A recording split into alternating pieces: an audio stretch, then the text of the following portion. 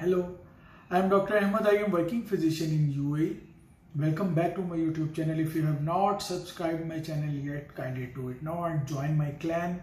As you know, we are discussing nowadays about medical residency program in UAE, and this is the third video in the series.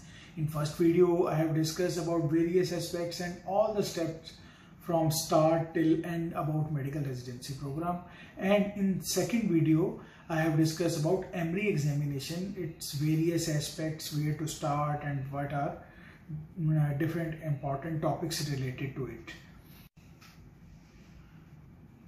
If you have not seen first two videos yet, I will recommend you to go and watch those two videos so you have a overall idea. Then in this video I will discuss with you about weightage of various disciplines in EMREE examination. It means that from different subjects how much percentage is asked in the questions of EMREE examination.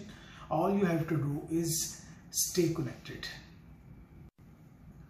There are 120 questions that you have to complete in 3 hours. Then according to their official websites, there are 7 disciplines from which they will ask you questions. Number 1 is internal medicine. 20% questions will come from internal medicine. Then there are 4 other subjects: surgery, gynae-obs, pediatrics and family medicine. Each has 15% weightage distribution. Okay. Then there are 2 others: psychiatry 10% and preventive medicine. But remember, there can be a variation of plus minus 5% in these questions. 95% questions, according to the website is open in front of me, according to it 95% of questions are based on clinical scenarios and assess clinical reasoning. Okay. Now there is another type of distribution among the questions. It is how the patient encounter happens with you, or how the various parts of a disease are tested. Like for mechanism of disease, there will be 5% questions. About the diagnosis of the disease or clinical scenarios, about 40% questions will be there. And about the management, there will be a rest of 55% questions.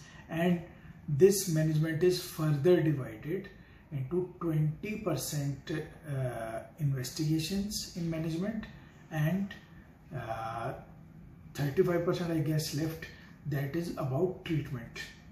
So this is how these questions are distributed according to the various aspects of clinical scenarios. Okay, remember first I told you different subjects.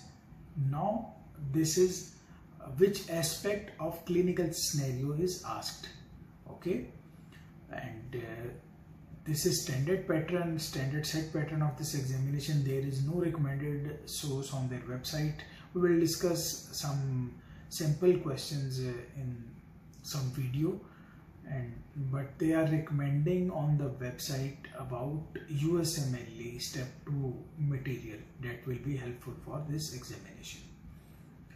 Best of luck for this examination. If you have any query, kindly tell me.